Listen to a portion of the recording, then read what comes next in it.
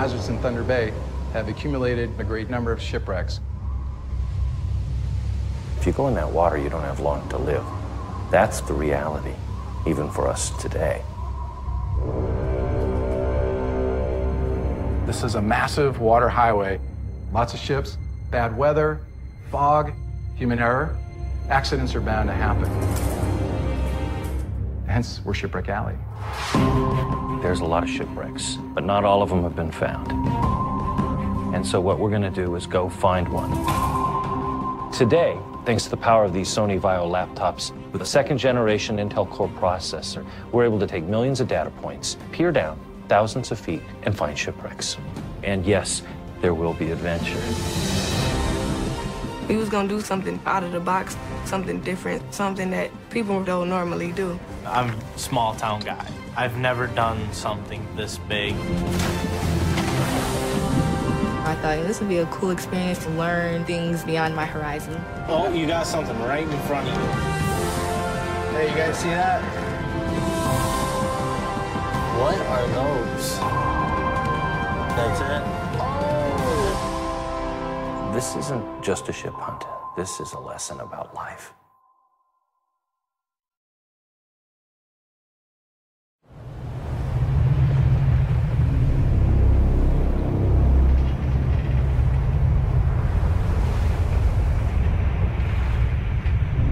On a foggy night, the MF Merrick was bound on a southerly course towards Portage.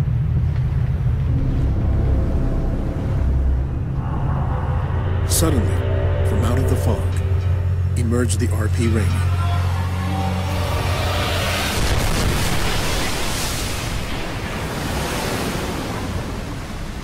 The Merrick went down quickly, and the sea swallowed the ship, seemingly forever.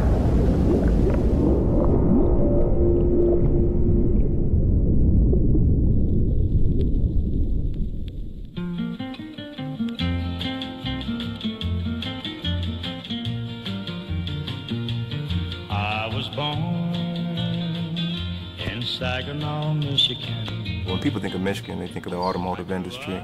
With the demise of it comes a heavy blow.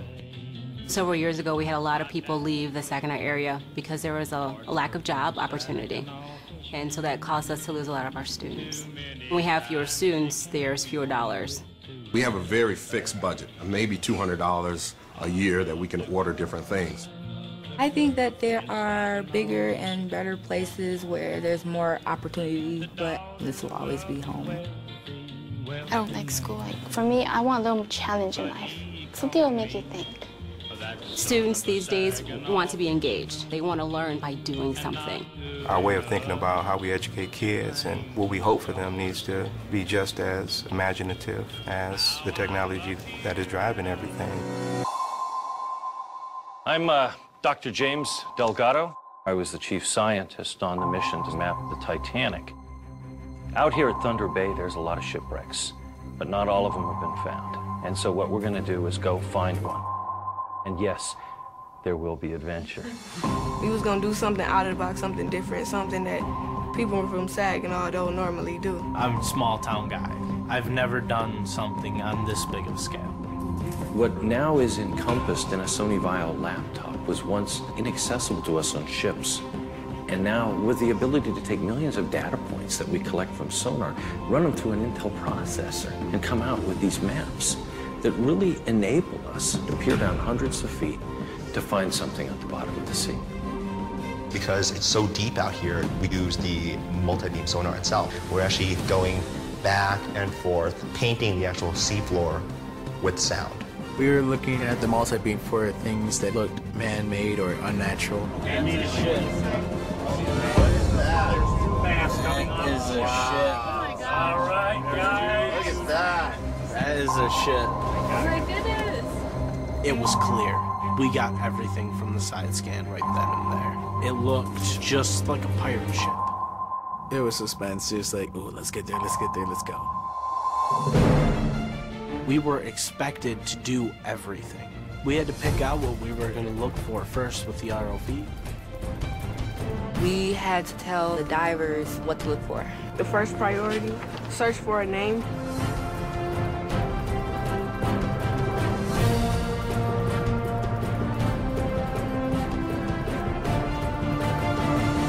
we can start descent.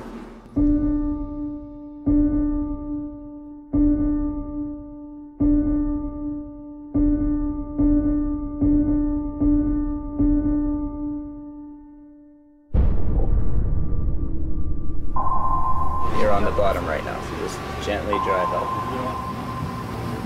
Turn towards me a little bit more, so a little to your left.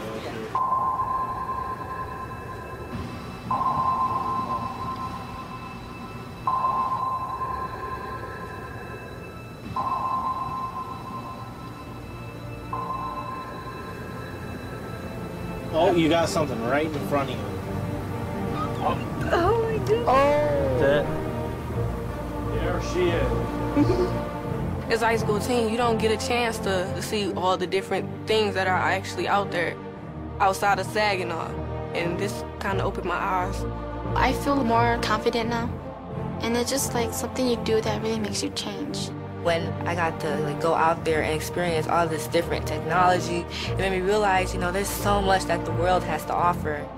This experience changed my entire outlook.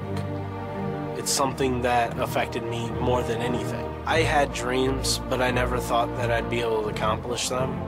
But now I really see that I can achieve my dreams. Education at its best engages and inspires.